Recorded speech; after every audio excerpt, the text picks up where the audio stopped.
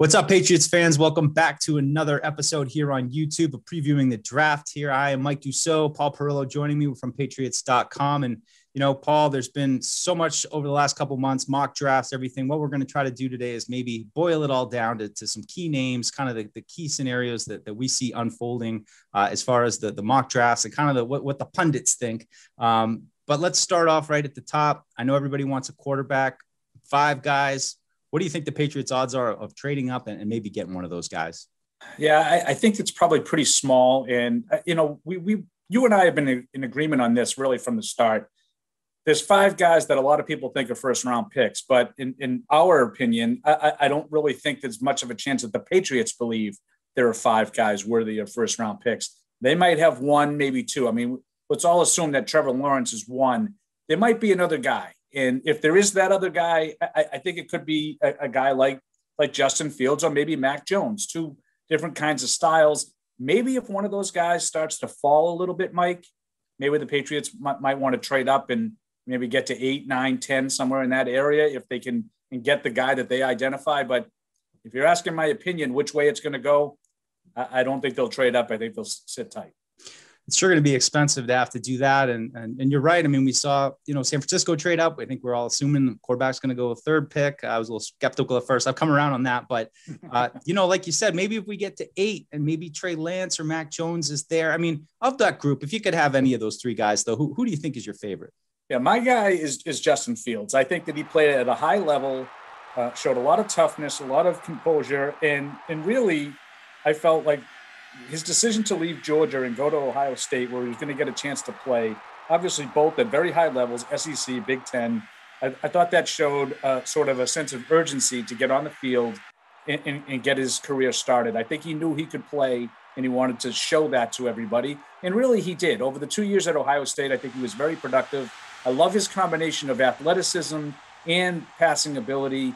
Again, I mentioned his toughness in the playoffs this past year, took that shot against Clemson, turned in probably the best game of his career. And I thought played pretty well against Alabama too. And they were swimming uphill a lot of that game. It's tough to play from behind against a team like that, but Fields would be my pick. Yeah. I mean, you mentioned Alabama. I think just, Mac Jones, obviously the connection is a one that's happened a lot over the years between Nick Saban and Bill Belichick. And I know a lot of people see that accuracy and maybe think a little bit of Tom Brady there with Mac Jones. I know he's not quite as experienced, but he's another one to talk about. But I agree, Paul. I think it's a tall order to get them to trade all the way up. But if they stay at 15, and that's, I think if we were maybe making a projection, that's probably makes the most sense. There's been some popular guys there, but who do you see as kind of as the best fits there? If they just stay at 15, it seems like somebody could fall to them that's pretty good.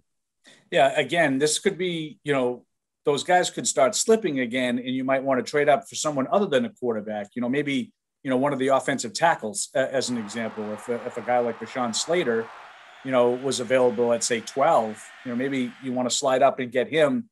But to me, Mike, I think there's a really good chance that you could see the top 10 picks of this draft, maybe more, all on the offensive side of the ball. And that, to me, screams defense. If you're going to sit at 15, I think you have a chance to get someone who you might think is one of the best 2 or 3 defensive players available in the entire draft. And I would lean to cornerback. I know you and I are in agreement on this.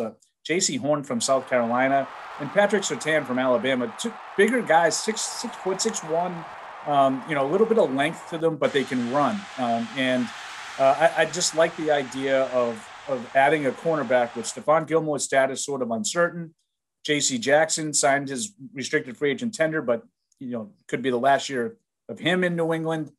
I think you're going to need some starting caliber cornerbacks soon. Might not be a bad idea to get one at number 15.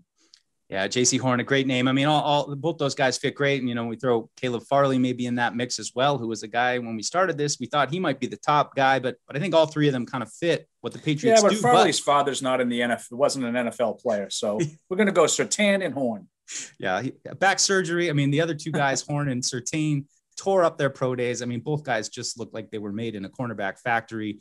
So yeah, they'd be great fits, but I think they've had a late push, but really the most popular guy over the course of these last few months has been Penn State linebacker Micah Parsons. And, I know what I see. And I mean, his fit is pretty obvious in the Patriots defense. Yeah, I like him a lot too. Tremendous athlete. I think that's the kind of player that really the Patriots defense has been lacking. they have some smart, players that they can do different things with and scheme it up. But he's a guy, I think, that athletically, he's going to win one-on-one matchups. He's going to be a better athlete than sometimes the guys that he's going against on the other side of the ball. So, yeah, I do think Parsons would make a lot of sense. And I know that you follow the mocks a lot closer than I do. I kind of envision him as being gone by 15, but if he's available, absolutely he should be in the mix. Yeah, a lot of speculation as to who will fall. It's going to be an exciting night next Thursday night. We'll be there for you. Please, tune in, join Patriots Unfiltered. We'll be live the first half hour on video, live recording podcast the whole time. So we hope you guys will join us. Plenty of analysis and good times. My colleague, Paul Perillo, will be back after the draft, maybe a little draft wrap up, see what the Patriots get. That's my favorite time of the draft year when no more speculation. Right. I want to thank you guys for tuning in. Hit that subscribe button. Hope you join us next time. I'm Mike Dussault for Paul Perillo. We'll see you next time.